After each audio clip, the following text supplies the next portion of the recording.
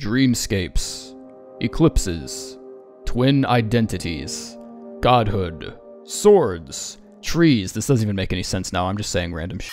Air conditioner. 16.6 million copies of Elden Ring were sold a mere 4 months after its launch. This is impressive for 2 reasons. It shows that a successful game isn't always required to lead its players by the hand, and it shows that a minimum of 16.6 million people in the world anchor at least some part of their self-worth around how cute they can make their face look with a graphics engine that could barely render stones on a sidewalk without crying. And when a game like this ascends to this level of popularity, eventually people are going to want more of it. All it took was attaching 2 DLCs to Dark Souls 3, and it ended up staying in the sphere of community interest a little longer than it probably should have. Or instead of waiting for a DLC, close down those damn tabs you have open all the time and Elden Ring will practically run like a whole new game. Or just download Opera GX so you never have to do that again. And thanks to Opera GX for sponsoring this video. In case that wasn't obvious. Opera GX is a browser that consumes considerably less memory than other browsers, meaning if you want to play a graphically demanding game while listening to podcasts or whatever the hell you guys do, you can just leave everything open like normal. The panel lets users put a limit on how much CPU or RAM they want their browsers to use, and I'm gonna be honest, it actually makes quite a massive difference. Like, this is insane what I'm looking at right now. Like, this is stupidly good. It's also the only browser I've ever used with this amount of customization. Like, this Medieval GX mod has background music whenever you open a tab, or type, or do anything, really. It can actually feel overwhelming at first, but after a couple minutes I finally decided on this weird cyberpsychosis shader mod that changes your entire screen. It's pretty badass. Downloading mods is insanely easy. No matter what page you're on, you can go to the left sidebar and click mods, then scroll down to click on the store tab, and you're there. And I know it says store, but most of these are free. Don't worry, you don't need to pay for anything. It even has an importing tool that allows you to keep all the previous settings and bookmarks and stuff you had on your previous browser so you don't lose any of them. But the most impressive thing you get when you download Opera GX through my link, and I can't believe they made this, is an exclusive feature in your GX corner that keeps you up to date with the 12 latest uploads on my channel. No longer any need to ring the bell to be notified anymore. Tell that bell to go fuck itself with Opera GX today by downloading the browser from my link below. I really hope they allow me to end the plug like that.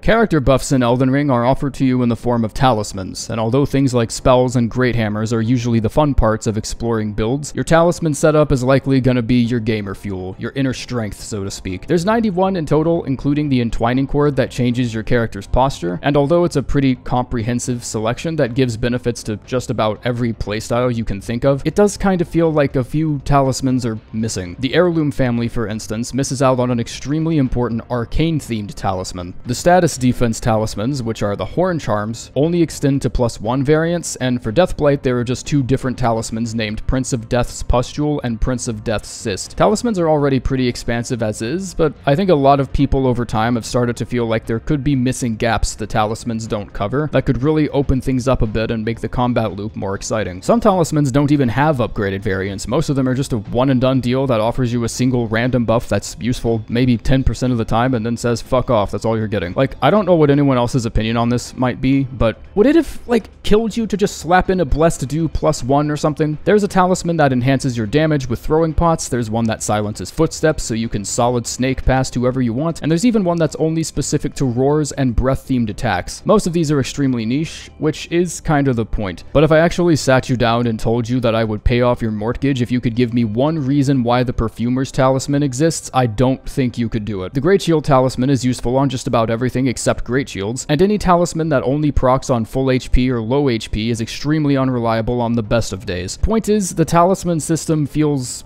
a little incomplete, I guess. I always felt like the concept of exaltation talismans could help with other status afflictions like madness and sleep, which seems fitting for a sleep-themed demigod being a likely encounter. Different species of enemies also exist, like dragons, omens, those who live in death, misbegotten, all of which are begging to be exploited with a talisman that gives a damage bonus against certain enemies of that type. Maybe a Great Hammer Talisman that's functionally just a +1 iteration of the regular Hammer Talisman. I don't know where this is all coming from, no one even asked ask for any of these ideas, who cares? Point is, the Talisman system feels complete enough as is, but the size of this DLC is probably going to be the largest we've ever played in a Souls game, and I'd like to think a good amount of time is being invested into making this system even better than it already is.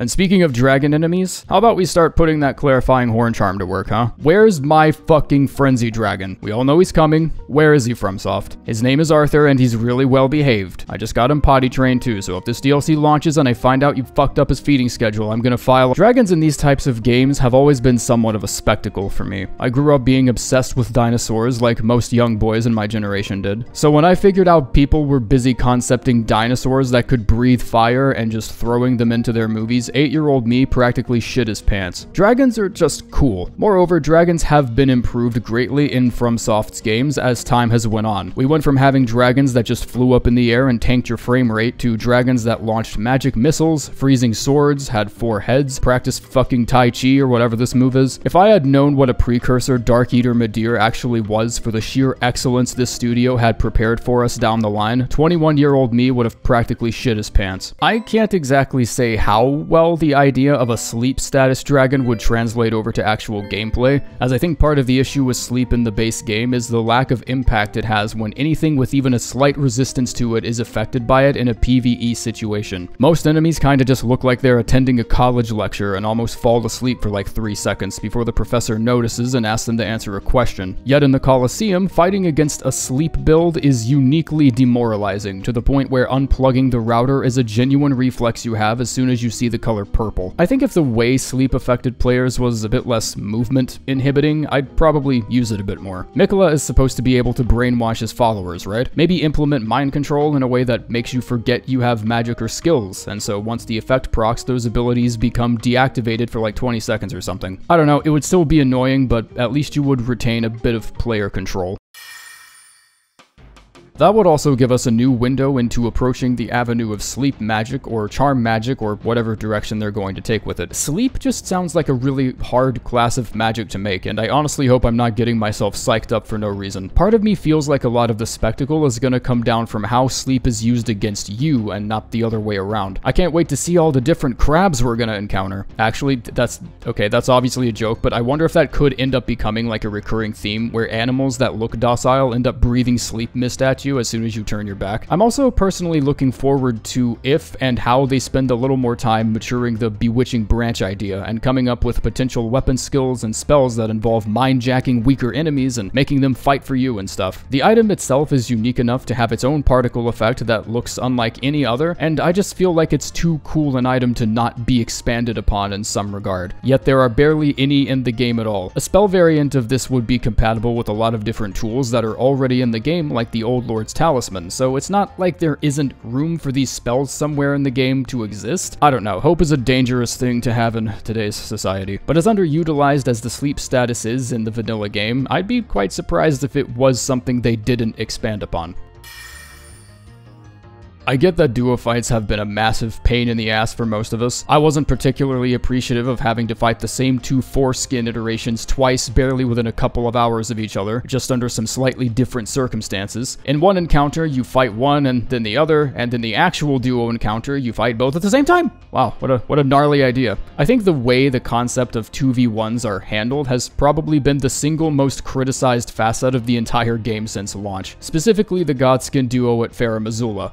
So much was missing from this fight that I just found it insufferable, but not for the reasons a lot of people also thought that. I was certainly tired of having to heal and immediately hearing someone behind me priming up their napalm grenade, but I was expecting some cinematic payoff at the end where one goes full Kirby mode and just eats the other alive and absorbs his power, and now I have to fight the Godskin Archbishop or whatever the fuck. And I remember how disappointed I felt slowly realizing that wasn't going to happen. I'm hating myself even as we speak because the length at which I'm talking about this fight means I'm gonna have to capture a good bit of footage for it, so I'm just gonna keep going. There was a lot missing here. And I think FromSoft knew that from the beginning, because they gave us Placidus Axe immediately afterwards just to make sure we didn't get too mad. This could be a huge potential chance for FromSoft to attempt a real gamer move here and actually trick us into enjoying duo fights. Some of my favorite bosses in Souls were 2v1s. The 2 Demons in the Ringed City DLC was a cool duo fight. Lothric and Lorien, duo fight. Shadows of Yharnam was a goddamn triple gangbang, and and Bloodborne still found a way to make that shit interesting. Because if you wail on one of them too much, they all start groaning like they got food poisoning and then summon giant copperheads from the ground. So I know they're capable of coming up with something of that tier, and I think they might have their chance with Godwyn and Miquella. This is all completely baseless, and I'm fully prepared for the DLC to come out and just make me look stupid for claiming this, but I believe the relationship between Miquella and Godwyn offers FromSoft a slam fucking dunk of an opportunity to make the single best 2v1 fight any fan of these games will ever witness. Godwyn was always painted up to be the fighter of the two, being strong enough to take down a Lich Dragon, yet sportsman enough to give him a good old GG afterwards, whereas Miquella's talents lie more in the area of manipulation and charm. He's apparently so drop-dead gorgeous that the entire Albinoric race sees the Erdtree as a sort of promised land. Whole-ass squadrons of soldiers would literally act as unalive bombers, flinging themselves at enemies after ingesting a potion that allowed them to explode on behalf of the return of Miquella. This dude could just wave his hand and completely strangle your sense of being. I feel like this would make him a massive nuisance even by himself, but his power of abundance and growth, evidenced by the Abundance Twin Blade, which was a weapon cut from the game, could also give those close to him special boons, healings, buffs, whatever the situation calls for, I guess. From a gameplay perspective, Godwyn would essentially spend the entire fight with a pocket healer. You could try and go for a spirit summon and maybe Miquella does a little gesture like Jedi mind trick with his hand or something, and suddenly your own summon is beating the shit out of you. Another popular bit of speculation going around is that we would have to face Miquella and Melania as a potential duo because they're twin Empyreans. I think this would not be a very good idea.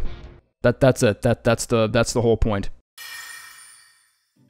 Godwyn controlled the power of Golden Lightning, cited in the description of the Death Lightning incantation. I haven't the slightest idea what you could do to make Deathblight any kind of viable in PvE, because being afflicted means literally death, which means no one would ever use anything else. That said, Death Lightning is also a Dragon Cult incantation, and despite feeling like that particular school of magic is already a tad oversaturated, I'm excited to see what other Dragon Cult related weapons and incantations we could potentially be seeing as a result of Godwyn just existing as a character in the DLC. Specifically, the application of this Golden Lightning. Much like Sleep and Deathblight, Golden Lightning is also a pretty scarce appearance. This is one of only 2 incantations that describe itself as Golden Lightning, the other being Golden Lightning Fortification, which, unlike Death Lightning, has no mention of Godwyn anywhere, and instead focuses on the ancient dragon Grandsax and the dragon war that followed after he attacked Leyndell. I think rather than having more Deathblight related options and magic and whatnot, we might actually see an increasing number of options and ways to defend yourself against it. Subsequently, that might mean the enemies of the DLC are more likely to make Deathblight a recurring threat, and not just when you get sneezed on by someone with an uprooted tree for a face. We have some help here and there already. We've got the Prince of Death Talismans, the Pillory Shield, and Grave Scythe, but some status ailments like Frostbite and Scarlet Rot involve negative effects that can still be removed during the point at which you're afflicted. And I've heard it's notoriously hard to cleanse yourself of Deathblight when you're a corpse. So with ailments like Deathblight and Blood Loss, resistance boosting items and tools become significantly more important, if only because the consequences of being afflicted are that much more severe.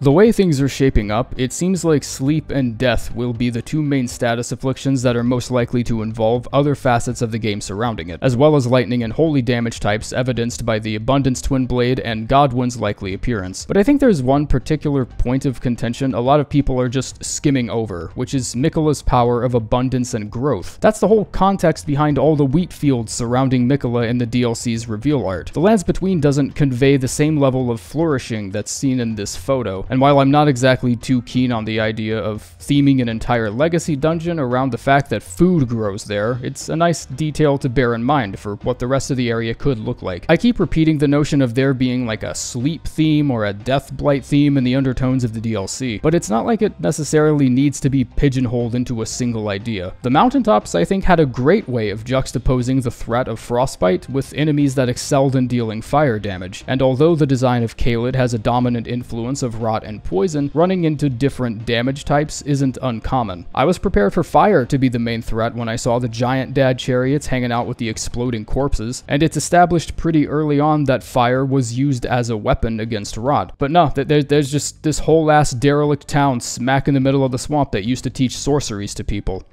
Like, what the fuck? Point is, I do think a sleep-themed area would be cool to explore, especially considering Mikola's dream world is a possible future location, but I also feel like they're less likely to hold themselves to a specific theme, and instead just sink all their efforts into whether or not it feels fun to ride around in. We've also heard talk of a spirit realm somewhere in the universe, and the existence of something called a Helfen, which is apparently responsible for guiding the dead of the spirit realm and making sure they don't get distracted by a squirrel or something. It's basically the FromSoft iteration of Helheim. This honestly isn't that out of Godwin's wheelhouse. If this gets extended upon, we could also be looking at an expansion of another underappreciated school of magic, the Ghost Flame Arsenal.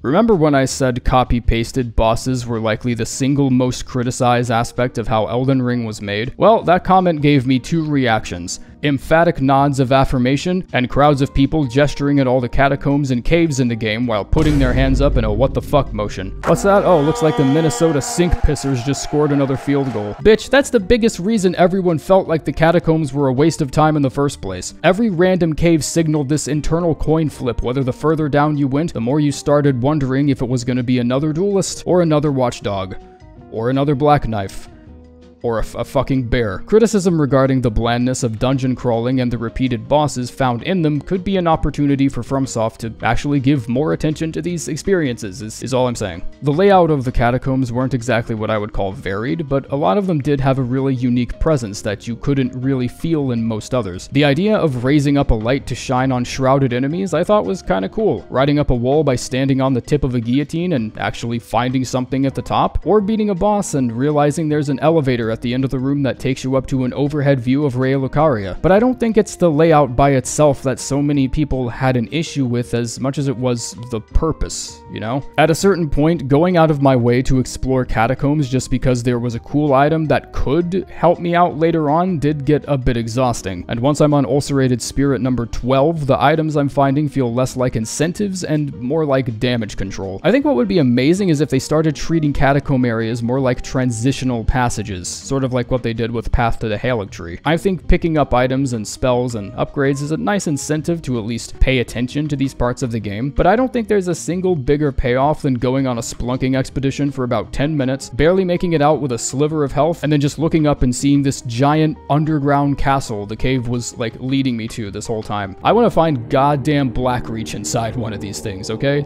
That's the real shit.